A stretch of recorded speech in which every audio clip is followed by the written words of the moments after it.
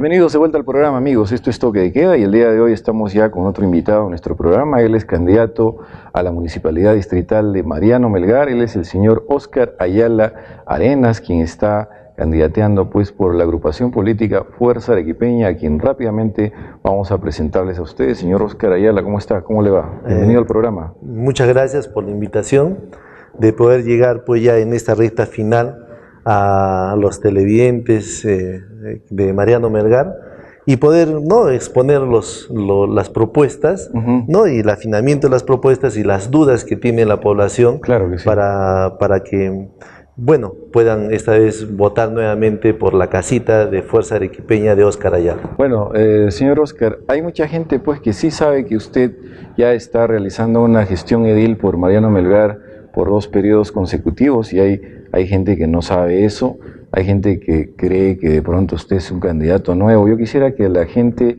que no lo conoce le explique un poquito a grandes rasgos quién es Óscar Ayala, cuáles han sido las principales experiencias en esta gestión que está usted culminando y obviamente más adelante hablaremos de sus propuestas. Bien, Óscar Ayala, soy ingeniero de profesión, yo he nacido en el distrito de Mariano Melgar, he hecho empresa en el distrito de Mariano Melgar, me encanta donde he vivido, soy muy pegado a lo que es mi tierra, he tenido la oportunidad muchas veces de poder salir, no lo he hecho y me gusta trabajar por mi distrito, ¿no? Tengo actualmente 47 años de edad, soy casado, tengo una linda hija de 8 añitos recién, que la quiero muchísimo y me gusta ver cómo mi distrito ha cambiado, ha progresado de ser quizás el último distrito de toda Arequipa cuando yo ingresé al municipio. Hoy día es un distrito modelo, ejemplo, que vienen los colegas alcaldes y me dicen cómo has hecho este proyecto, de qué forma lo has invertido el dinero, qué modalidad has utilizado dentro del Sistema Nacional de Inversión Pública, y eso a mí me encanta que esté funcionando así, ¿no? Muy bien, señor Ayala. Ahora, Mariano Melgar pues está geográficamente hablando, limita con Paucarpata, con Miraflores, el cercado de Arequipa. ¿Cuáles son los rasgos que caracterizan a su distrito, eso a que lo identifica y aquello por lo que hay que trabajar también? Bueno, Mariano Melgar es una zona bastante accidentada, casi todas han sido cauces de torrentera, colinda una torrentera con Miraflores, otra torrentera con Paucarpata y en la parte central también hay una gran torrentera. Uno de los primeros problemas que hemos enfrentado es eso, hemos hecho una canalización, casi en 80% es subterránea, ¿ya? Las principales vías ya pasan por canales subterráneos. Antes, cuando llovía, pues estas vías eran intransitables. Hemos logrado con esta canalización recuperar espacios. Por ejemplo, la primera cancha de gras sintético en toda Arequipa está sobre un canal subterráneo que queda en la zona de Santo Domingo. Este ha sido uno de los grandes problemas, proteger, ¿no?, a todos los ciudadanos, y esto lo hicimos con una inversión del fondo ítalo-peruano, es un fondo italiano, ¿no? Que costó en ese tiempo alrededor de 10 millones de soles. Hoy día esta inversión vale más de 30 millones de soles y nos ha servido mucho. Uno de los otros grandes problemas que nosotros hemos enfrentado en el distrito es que el 50% de la población de Mariano Melgar no tenía servicios básicos de agua y desagüe, ¿no? 50%. 50%, wow. ¿No? De los 52.000 habitantes. Cuando usted recién asumió su primer periodo. Y en la actualidad, ¿cómo ha mejorado esa cifra? Ya bordeamos el 97.5% que tiene servicios de agua y estamos en plena ejecución del servicio de desagüe, terminando el servicio de desagüe ya el 98% de la población tendría desagüe, 97.5% tendría agua. Este es un proyecto que por un aporte social Graña y Montero lo elaboró y lo hemos conseguido de financiamiento a través de Agua para Todos, a través del Ministerio de Economía, a través del gobierno regional. Hoy ya se está haciendo realidad, que es realmente un sueño que no se puede creer. Otro de los grandes problemas que nosotros teníamos era el servicio de recojo de basura. Cuando yo ingreso al municipio era para llorar. Yo me prestaba las compactadoras de José Luis Bustamante, de Yanaguara, del Cercado, de Paucarpata. Toda la vida les pedía ayuda, me iba a las empresas que vendían vehículos. ¿Y por qué se prestaba en lugar de comprarlas? Porque así yo lo encontré en el municipio. ¿No había recursos? No es que no había capacidad de gestión, no había una proyección, una mira, un norte, ¿no? Donde se podía apuntar. Entonces todo lo alquilaban, ¿no? Entonces yo me andaba prestando, incluso en las compañías que vendían vehículos, me los prestaba para hacer la prueba, ¿no? Y para que poder suplir el servicio de recojo. Hoy tenemos el mejor servicio de recojo de todo el Perú, ¿no? ¿Ah, sí? Sí, realmente es increíble, que es un sistema de contenedores, que todos los municipios también están pidiendo cómo he realizado este proyecto, de dónde lo he sacado. Es un sistema europeo, que ya estamos en su 50%, ¿no?, de todo el proyecto, y que esto va a llegar al tema de los contenedores soterrados, que solo lo están usando actualmente en Europa, en países Suiza, Suecia. Ya nosotros ya tenemos los contenedores, hasta contenedores, las maquinarias, y ahora estamos dentro de lo que es el proyecto de empezar, ¿no?, a poner estos contenedores bajo tierra y brindar a la población de 20 minutos que les brindaban semanalmente recojo de basura, se va a llegar a 24 horas diarias durante los 365 días del año.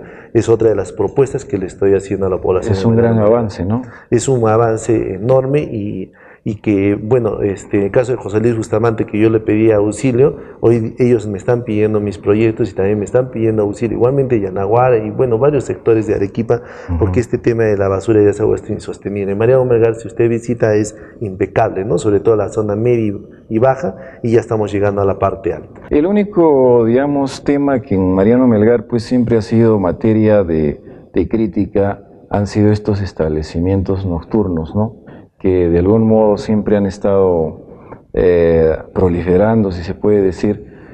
¿Ha enfocado este tema, señor Arenas? ¿Ha visto de qué manera se puede controlar o atenuar ese asunto tan controvertido? Ese ha sido uno de los grandes logros que tuvo la gestión pasada, ¿no? Erradicó al 100% estos lugares donde ejercen la prostitución. Esta es la avenida Jesús, parte de la avenida Lima, parte de lo que es la avenida Septiembre. La población organizada erradicó todos estos lugares. En Mariano Melgar ya no existen esos antros. Está situado en la frontera entre el Cercado y Mariano Melgar. La avenida Jesús se divide, y todos estos lugares están ubicados en el Cercado de Arequipa. Nosotros no podemos hacer nada, y se ve reflejado en Mariano Melgar, pero este no es el sector de Mariano Melgar. Ya está en la jurisdicción del Cercado. Quiere decir que el señor Segarra es el que está avalando los que actualmente estos centros están nocturnos vigentes. Y aparentemente pareciera Mariano Melgar, pero no, en Mariano Melgar ya no existe ninguno. Es importante hacer ese deslinde, ¿no? Porque la gente a veces cree que eso está en jurisdicción de su municipalidad, ¿no? Cree que la tía Pocha, pues usted está ahí avalándole a la tía Pocha, y no es así, ¿no? No, de ninguna manera. Entonces, no se ha erradicado al 100%. Toda la zona donde había estos lugares es una zona comercial de ferreterías, que ha nacido un nuevo problema ahí también, ¿no? Las zonas de estacionamiento, que estamos proponiendo el reordenamiento. Les conseguimos un lugar en el cuartel Bustamante, pero ahora estamos haciendo una propuesta de hacer estacionamientos subterráneos. Es una inversión bastante cara. ¿Y cómo así, señor Ayala, usted ha podido controlar eficientemente este tema y el señor Segarra no lo hace? ¿Por qué no le da la receta? Bueno, ahí fue un éxito de todo lo que son las juntas vecinales, y la población, harto de estos problemas, se organizó, empezaron a hacer pues como marchas nocturnas, se amanecían, ellos mismos prácticamente incendiaron estos locales, no los dejaban entrar, hicieron vigilias de meses enteros, ¿no? Y la población es quien los erradicó, ¿no? Y actualmente no hay en Mariano Melgar. Ha querido hacer algunos puntos en la avenida Sepúlveda,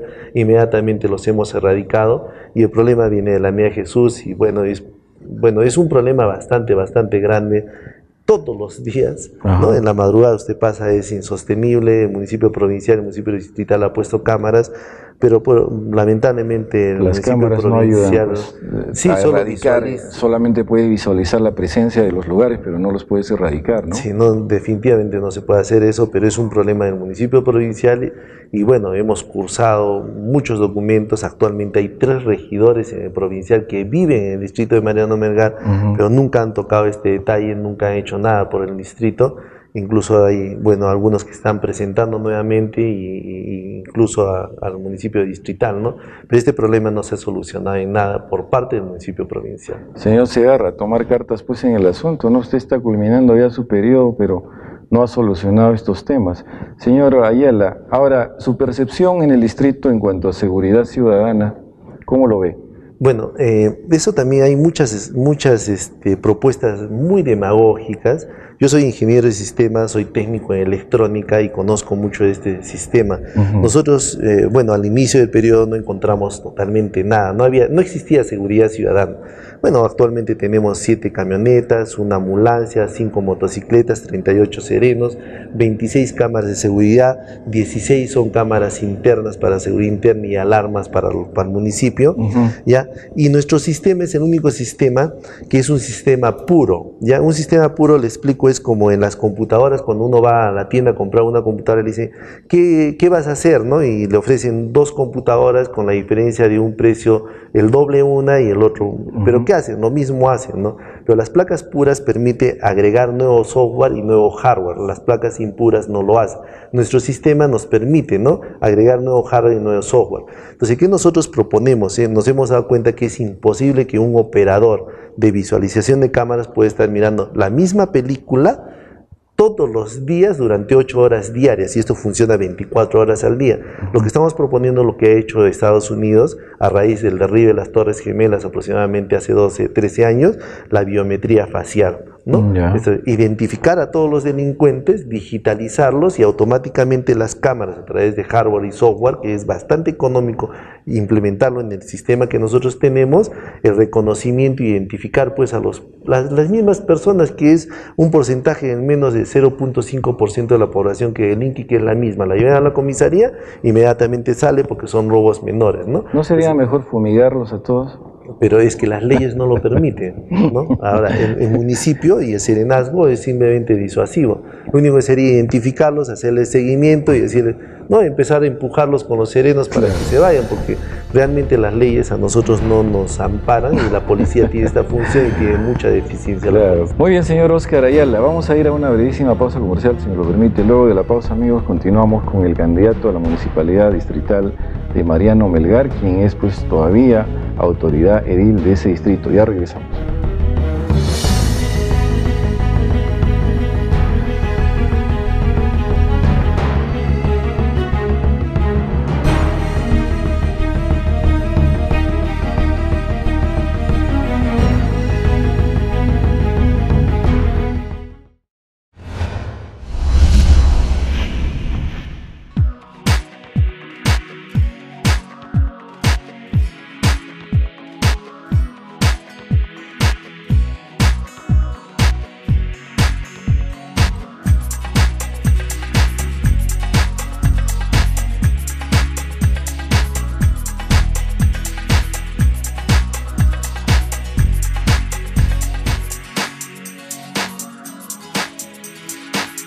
Tu Corpo, una experiencia emocionante.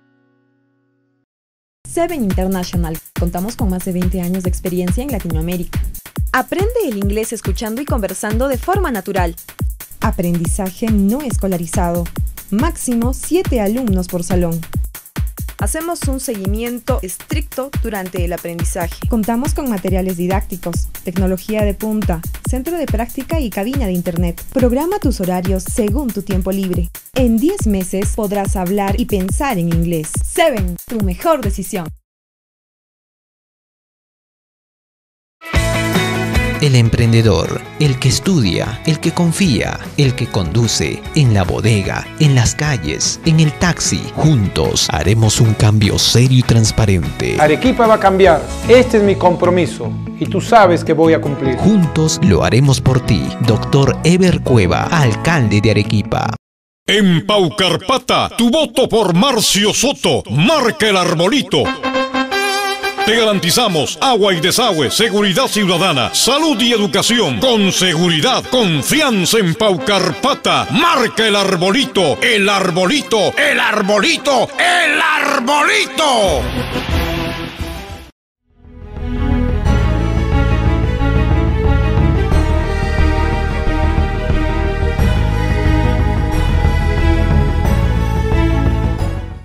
¿Qué tal, amigos? Bienvenidos de vuelta al programa. Esto es Toque de Queda. Estamos 27 de septiembre y nosotros pues estamos ya en la recta final, no solamente de la campaña electoral, sino del programa. Estamos con un invitado el día de hoy, alcalde de la Municipalidad Distrital de Mariano Melgar, señor Oscar Ayala, a quien inmediatamente quiero preguntarle cómo va llegando ¿Cómo va la performance suya en esta campaña electoral, señor Óscar Ayala? ¿Ha tenido bastante, de pronto, adaptación a una serie de aspectos, quizás como la guerra sucia que dicen, piedras en el camino, o el tema ha sido llano y parejo para usted? Bueno, un poco cansado, estresado, pero contento por la recepción que hacen hacia mi persona la gente, ¿no?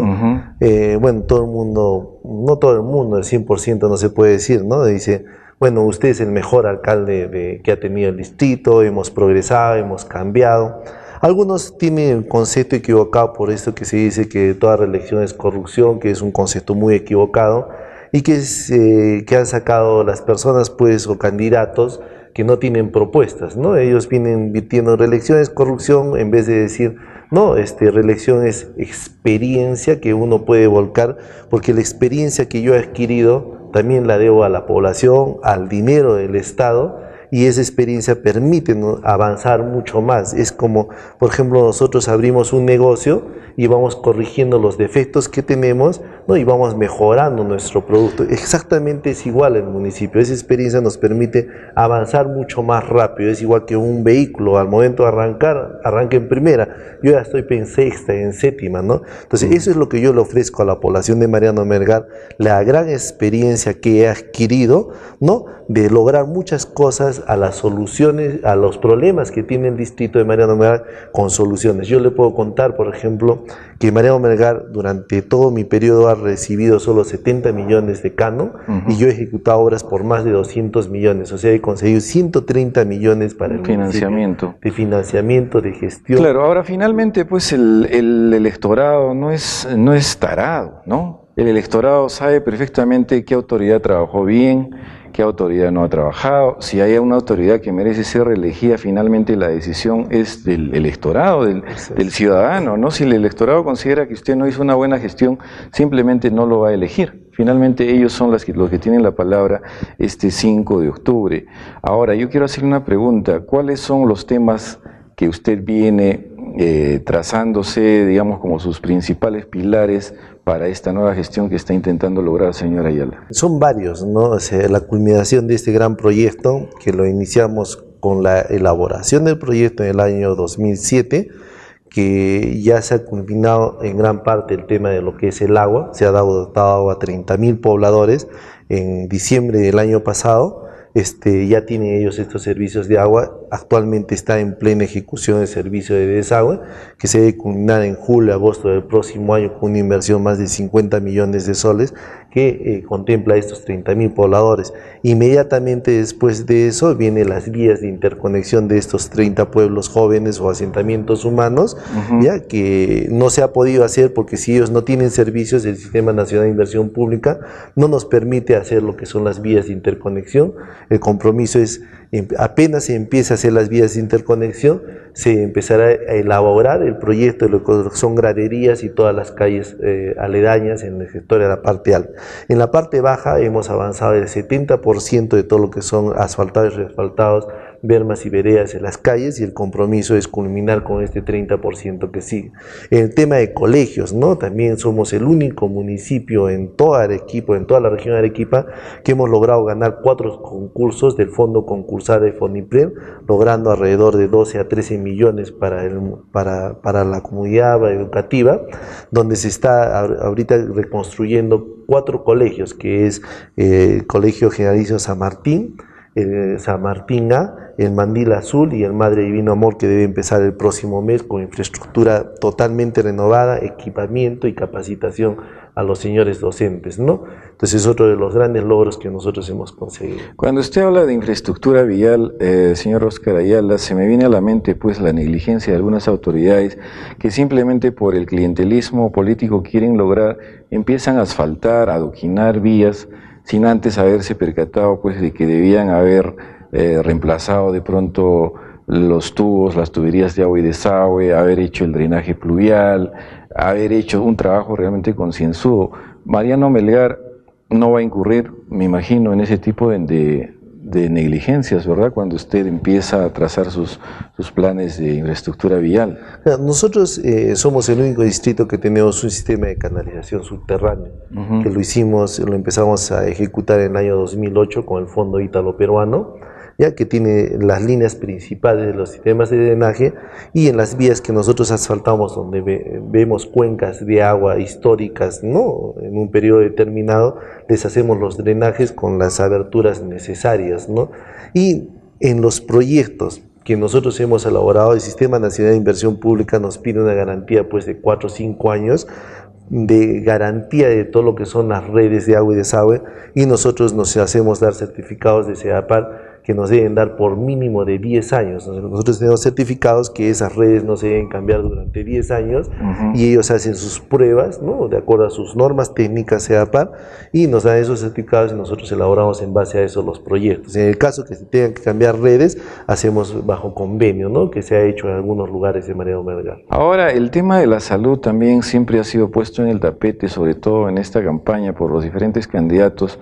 ¿De qué manera usted, señor Ayala, va a brindarle tal vez algún tipo de servicio de salud, ya que pues es tan deficiente el servicio estatal de salud y el Ministerio de Salud, que a veces no se abastecen en infraestructura, ni siquiera en personal, ni en medicinas? ¿De algún modo usted va a tratar de aliviar ese aspecto en la población de Mariano Melgar? Nosotros tenemos 2 centros de salud y 3 postas médicas, ¿no? Los centros de salud Mariano Melgar, San Martín, las postas médicas de Santa Rosa, Atalaya y Jerusalén, ¿ya? Entonces a todas las hemos fortalecido, les hemos dado equipamiento, un poco de infraestructura, pero ya estos locales, por la demanda, ¿no?, y por las nuevas tecnologías que trae pues el mundo globalizado que nosotros vivimos, ya son infraestructuras que deben demolerse, ¿no? Por ejemplo, Santa Rosa no tiene un local donde ejercer, ¿no?, la profesión, o donde pueda funcionar este centro de salud. El compromiso es hacer un centro de salud en Santa Rosa,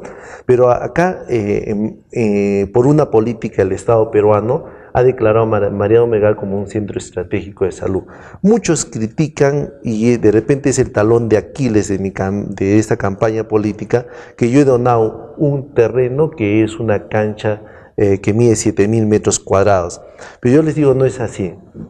Con este proyecto y resguardar ese dinero que se iba a perder, nosotros con la donación de este terreno hemos logrado que se reserve ese dinero, que son alrededor de 150 millones de soles para la construcción, infraestructura y equipamiento, y también el presupuesto, que son aproximadamente entre 4 a 5 millones en forma anual durante los siguientes 20 años para Arequipa, porque si nosotros no hubiéramos tomado esta decisión, este dinero lo hubiera perdido Arequipa, lo hubiera perdido Mariano Melgar.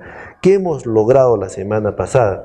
Que el perfil técnico de lo que es este proyecto del hospital que se va a construir en la cancha de Revolución sea condicionado a la donación de lo que es el terreno de Mariano Bustamante.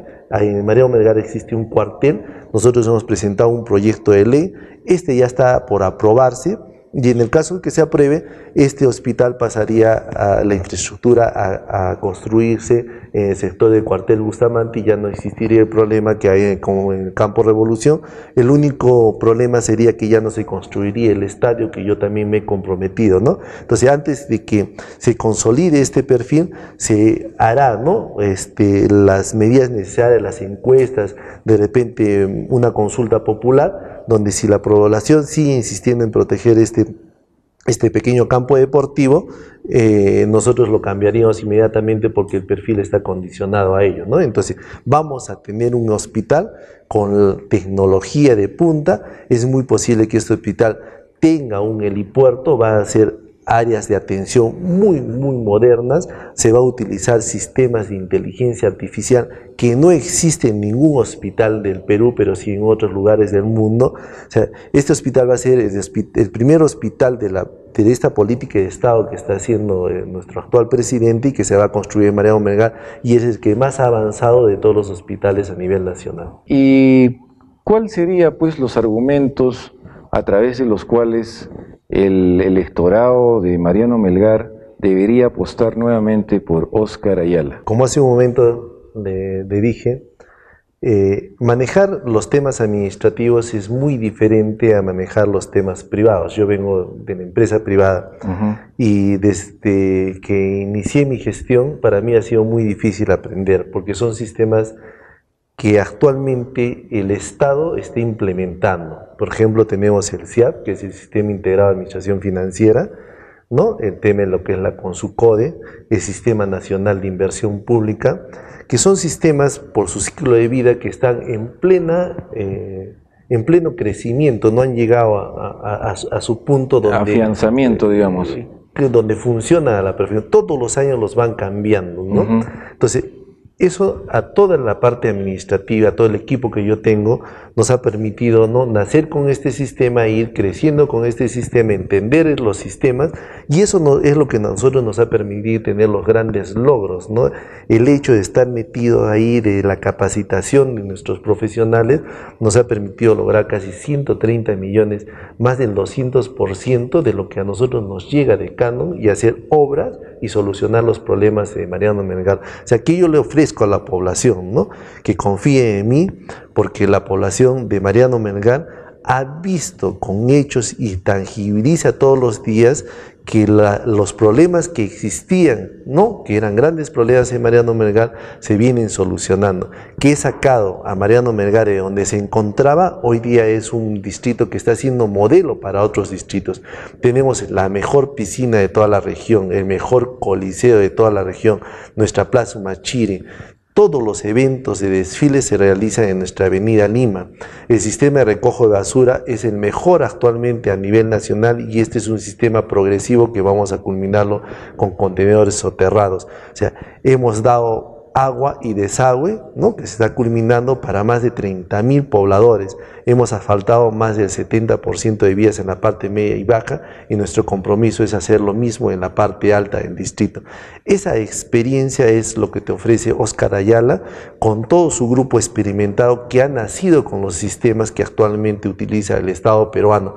No hacemos propuestas demagógicas, sino estamos haciendo propuestas de acuerdo a todas las normas técnicas. Tenemos que hacer vías de interconexión entre nuestros distritos hermanos de Miraflores y el distrito de Paucarpata. Eso es lo que venimos ofreciendo, y no estamos haciendo demagogia con nuestras propuestas como lo están haciendo los demás candidatos. No atacamos a nadie, simplemente queremos debatir, ¿no?, de acuerdo a las normas legales que actualmente el Estado peruano nos dice que tenemos que cumplir, ¿no?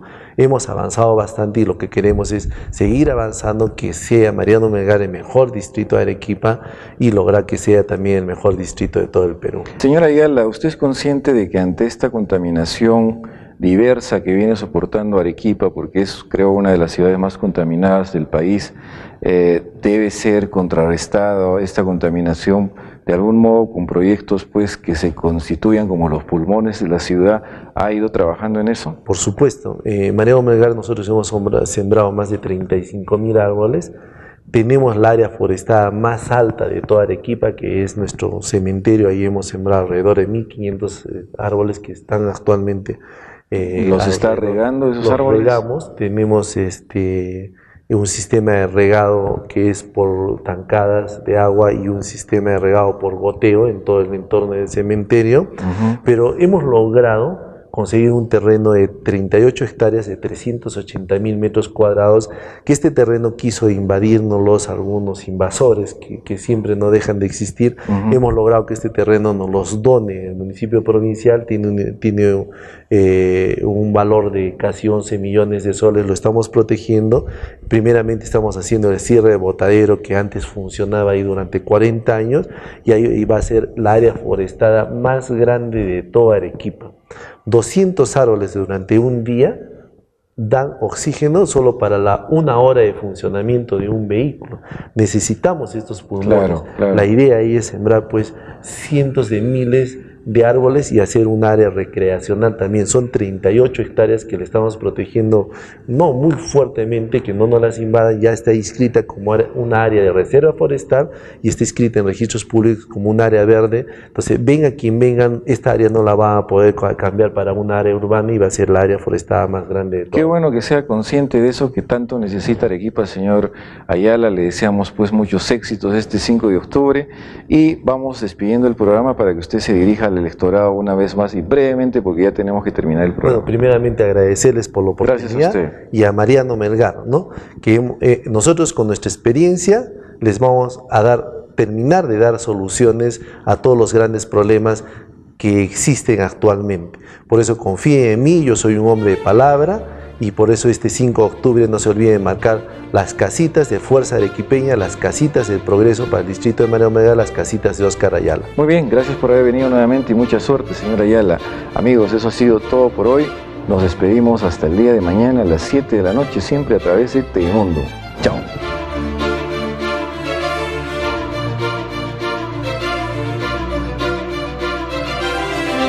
Este programa llegó a ustedes gracias a Clínica do Corpo, Seven International, Centro de Convenciones Yanaguara Empresarial,